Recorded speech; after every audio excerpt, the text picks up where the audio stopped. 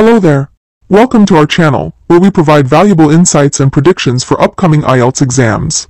In this video, we'll provide a detailed prediction for the 24th of August, 2024 Ielts exam, covering all modules and addressing the needs of both academic and general training candidates. So, let's get started. Starting with the listening module prediction for both academic and general training candidates taking the August 24th, 2024 Ielts exam should practice listening to a variety of accents and develop note-taking skills to excel in this module. In Section 1 you will be asked fill-up-based questions, that is one word or a number, and it will be a telephonic conversation between two speakers, based on a complaint or an inquiry. This section is the most scoring. Practice well to achieve a perfect 10. In the second section, you can expect letter matching and multiple choice question types. Regarding Section 3, it is a conversation between 2 to 3 speakers. This part is generally considered confusing, so you need to stay focused. Practice this section well. In this section, you can expect short and long multiple choice questions along with pick from list type questions. Finally, coming to the last part, that is Section 4, it will be a monologue in which there will be one speaker, and it will be a part of a lecture. It will be in the form of a summary or note completion. Practice this section well as it can help you boost your band score. Remember that practicing regularly with authentic listening materials and taking practice tests can greatly improve your Ielts listening skills. These tips, along with consistent practice, will help you perform well in each part of the listening test. For the reading module, anticipate passages covering a range of topics, such as academic, scientific, and general interest.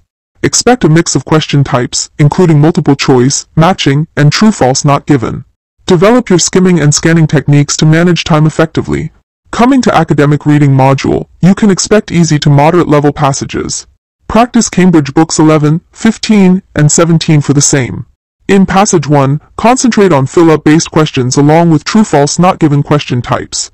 For Passage 2, you can expect which paragraph contains the information, sentence completion, and MCQ.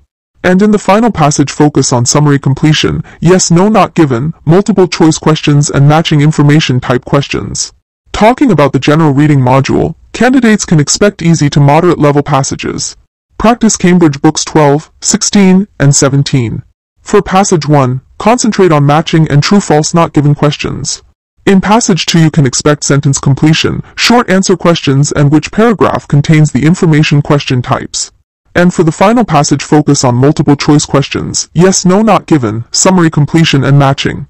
Coming to the writing module, the Ielts writing test consists of 2 tasks, Task 1 and Task 2. Academic candidates in Task 1 can expect bar, line, or table. And general candidates should prepare for a formal letter for the August 24th, 2024 exam.